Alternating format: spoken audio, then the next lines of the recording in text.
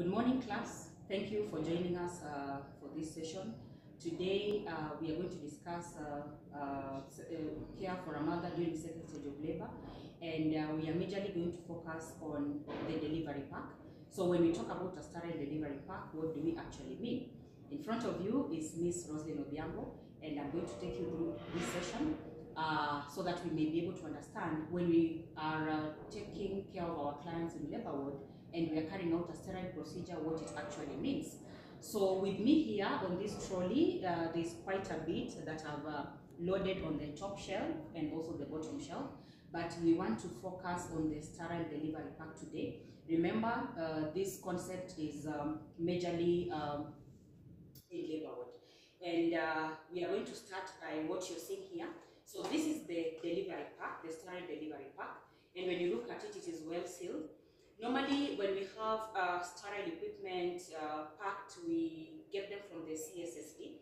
And for you to know that this pack is sterile, normally it has a strapping or a strip that is actually having black lines on it. And sometimes they even put the dates to show that it was prepared at this time and it can be used for such and such a time. So this is our sterile delivery pack, and this is basically what we are going to discuss in the next few minutes.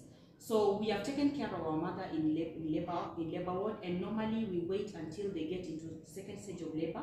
That is when we can actually be ready to open our pack. But today we'll open it so that we are able to discuss what is inside the pack.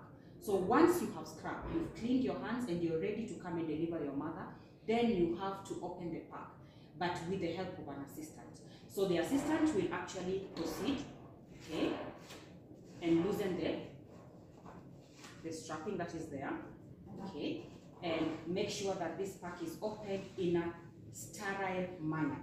What do I mean? This pack, when the assistant is helping us to open, we make sure that he or she only touches the edges and not inside. So she will be able to help us open the pack like that, okay? Avoiding to touch inside, right? Avoiding to touch inside as much as possible. But today you are going to allow me to discuss the pack because we need to first of all understand what is inside. Then later on, when we are doing the actual delivery procedure and we go into the pack, then we will have it in mind that you are supposed to observe sterile aseptic techniques.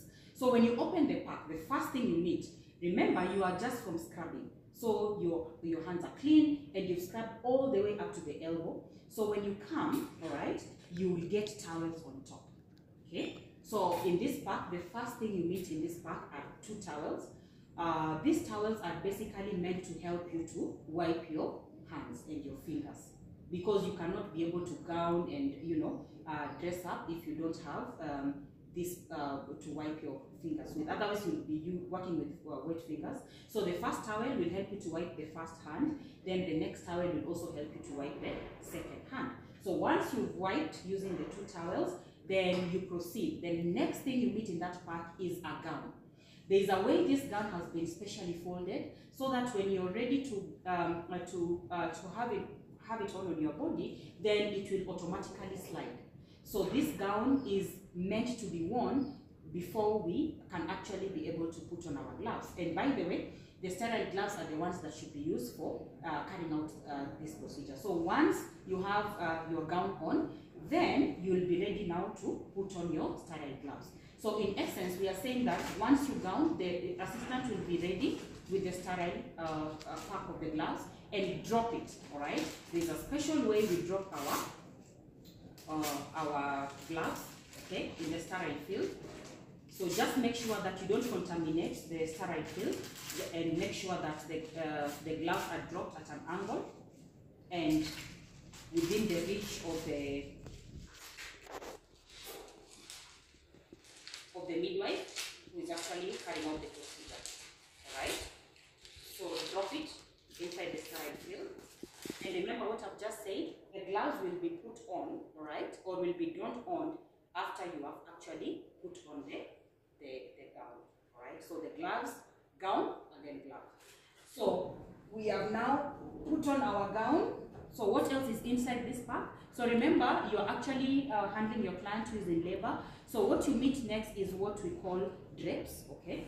drapes. We have drapes. Drapes are the special kind of linen. Okay, they are not very big, that we actually use to cover the mother so that they don't contaminate us, and we also don't miss to observe the aseptic technique when handling them. Inside, okay, so we have drapes, and normally the drapes are 5.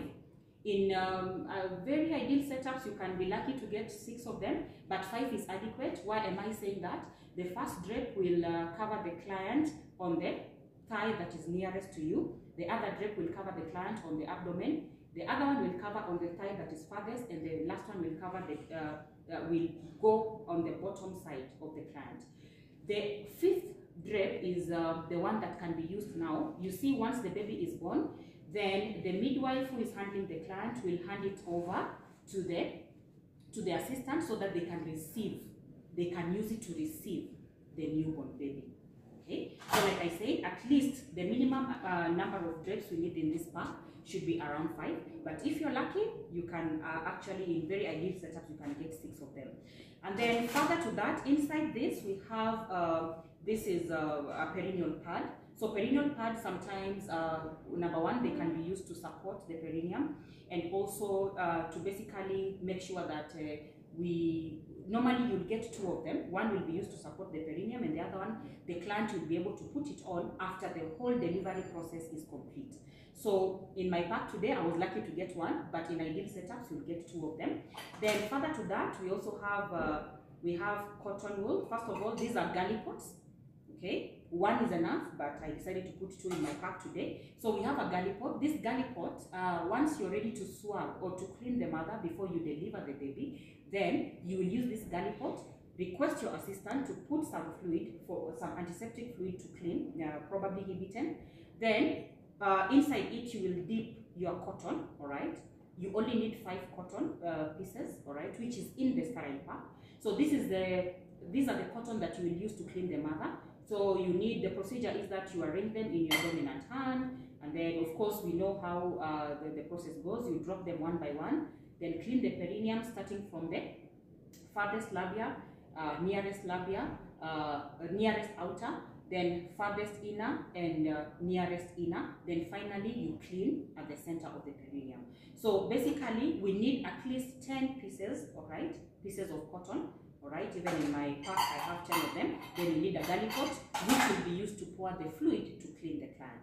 So that is our gallipot, and that is the function, together with the cotton. Then when you look at my pack also, I have gauzes. Gauzes are very essential, and especially once the baby has been born, okay, then you can use it to wipe. Normally we wipe the face and any secretions that we are able to see on both on the mouth and also on the eyes, to enable the fetus not have difficulty in breathing. So when and sometimes you realize the baby is not able to breathe because of a lot of secretions in the mouth. So if we don't wipe, then we prevent. And in other cases, you realize that there's a lot of fluid that you may actually require a suction tube to help remove those secretions. So you need to have at least 10 gauzes. Number 1, I say, to help wipe the face of the baby once it is born. And number 2, you can use it now to remove any clots. During the 3rd stage of labor, we have to get out all the clots from the vagina, okay? And make sure that we don't have any. And also, using this gauze, you see when you go in and you're removing all the blood, you are able to visualize all the structures around the vaginal wall if there are any tears, and also you can visualize the cervix if it is intact. So the gauzes have to be quite a number, and at least 10 will work. We'll do all that we need during all the stages of labor until we are finished. So 10 would be adequate enough. Then of course we have receivers, kidney dishes. They will help us to collect any blood and also to receive the placenta. And once we are able to do that, then we will, you see now during the 3rd and 4th stage, not 3rd, 4th stage, we are able to examine our placenta. So we can receive our placenta here, and then any blood that has been lost. Remember, at the end of the day, we will be measuring the blood loss. So don't forget to collect the blood using this, all right? And you can use it to assess what is required during the 4th stage. We have other equipment inside here. This one is called the episiotomy scissor. Remember, when we are delivering our women, we have to assess the pelvic adequacy. So if the pelvis is not adequate, then it will be prudent for the midwife to make a decision quickly and make sure that they give an episiotomy. And this scissor is very ideal. It doesn't cause any undue harm to the client. Look at the mouth or the top of it. It's very blunt, so it's not sharp to cause any harm to the client. But also remember, when you're doing an episiotomy, you have to administer lignocaine. You have to infiltrate lignocaine on the side. You can give it laterally or medially. Okay, so this is the episiotomy scissor, and then we have this is another scissor that can be used to, once you cut the cord. You can use this one to shorten the cord after the baby has been received on the other end by the assistant. Then we have two forceps. Okay, we have two forceps. One, once the baby has been delivered, one will be used to clamp the cord on both sides as you cut. Now remember, you can use the forceps to clamp on both sides 3 to 4 centimeters away from the umbilical junction, and you can as well decide to use the cord clamp, all right, to clamp as you're handing over the baby. But if that doesn't happen, hand over the baby with these two cord clamps. Remember, you have already cut. Then you're remaining with one forceps on the baby's side. So once this baby is handed over, wherever the assistant will be taking care of this baby, they will now come with the cord clamp and shorten that cord. So these scissors, by the way, can also double up as an